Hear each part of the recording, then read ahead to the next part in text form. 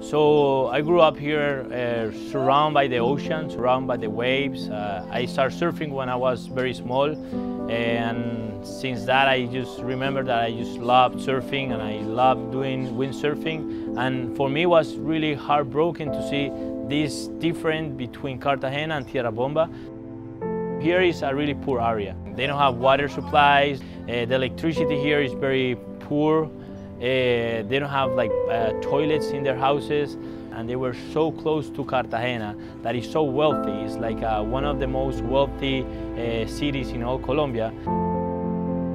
I was seeing some kids when they're 12, 14, 16 years old, they're working, they start drinking, having drugs, having unprotected sex, and then they have babies.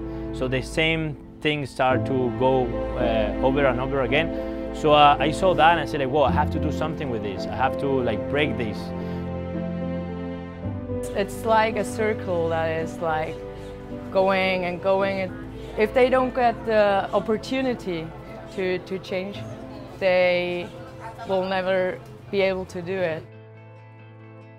So I look for kids that they're not going to school. When I saw them, I tell them to go to school. And of course they will say like, why? I'm working, I'm getting like $10 per day. And say like, well, if you go to school, I will give you everything. I will give you your backpack, your notebooks, your uniform. I will teach you English. I will help you with your homeworks, and I will teach you surf. When I say that, they go like, really, you're gonna teach me surf? Yes. They go like, okay, I'm in. I wanna surf, I wanna do kite, I wanna do that. That's our trade. They go to school and I teach them surf, windsurf, kite, and paddleboard for free. And that's how we started things, and that's how we are going bigger every day. We only work in this village, but having this will have an impact on Tierra Bomba, on its community, then for Cartagena, for Colombia, and a little bit in the world. So right now we have 41 kids on the foundation that they go back to school, they're changing their life, they're being really good in the sports.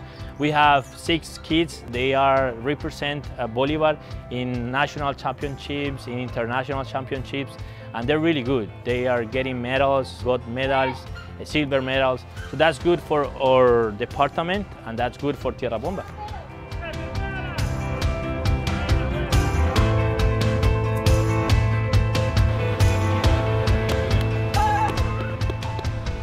Seeing their smile is something that you see that what you're doing is something good.